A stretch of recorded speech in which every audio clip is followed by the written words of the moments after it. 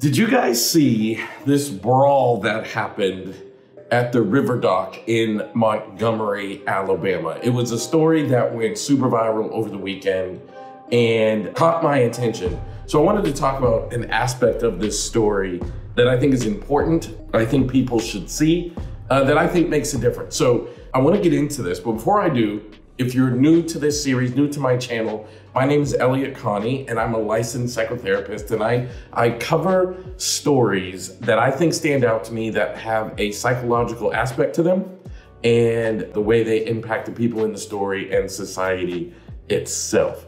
So here, I'm gonna show you a clip from the video that's going super viral. I'm gonna show you a piece of it. So if you've not seen this story, you'll get a grasp and have a context for what I'm gonna be saying. Most people have seen it, but if you haven't, here's the video.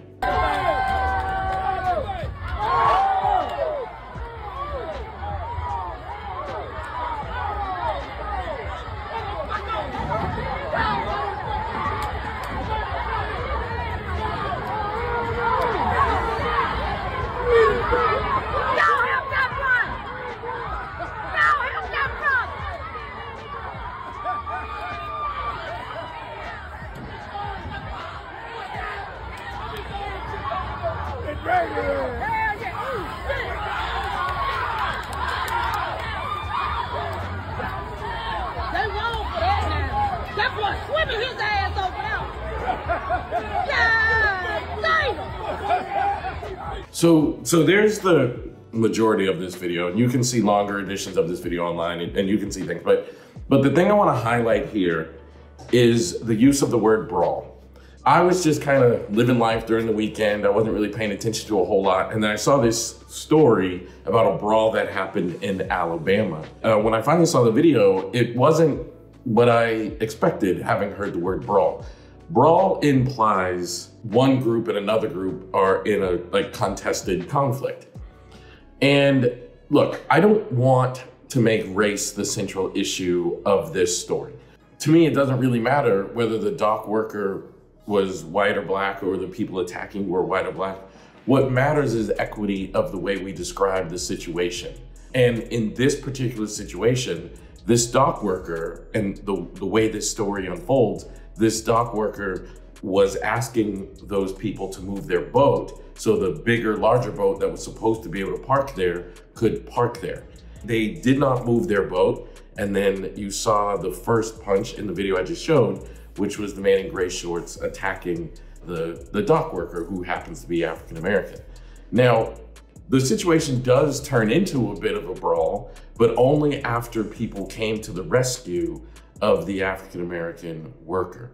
You know, I sit and think about this, and I can't help but wonder, what would the story be had the people who were doing the attack been black and the security officer been white, and the people who came to rescue the dock worker had been white as well? The people, and you can see one guy was even swimming to the dock to help this dock worker. Those people came to save a man, potentially save his life. There were about 8 people kicking and punching him as he was laying on the ground. That's not a brawl. That's assault. That's an attack. That's a violent attack. And we have to have an equity in the way that we report things, because the way you talk about something skews perspective and skews response. I think the African American community is very used to things being described differently when something happens and the perpetrators or alleged perpetrators are African Americans versus when they're non-African Americans.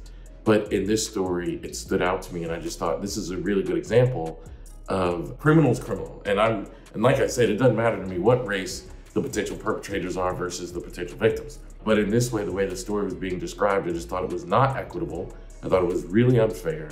And I think we need to make sure that we are talking about society in equitable ways. It makes society safer, more kind, more loving. And I think that's really, really important. I would also add that the people in this story have been arrested. The people who attacked the dock worker have been arrested, and there are investigations going on, and they're gonna be held accountable as they deserve to be. Regardless of race, we have to hold people accountable for their crimes or alleged crimes. And in this case, that's going to be happening. So I think having an equitable way of reporting a story is really, really important and would impact society in a super positive way. And I hope we begin to do that more consistently than we currently do. So thanks for watching this video. Please leave a comment below. I would love to hear what you think of this video. I'd love to hear what you think of the story. And also like this video, share this video, subscribe to my YouTube channel, follow me on social media. I love you guys so much. Thanks for being here, and I will see you in the next video.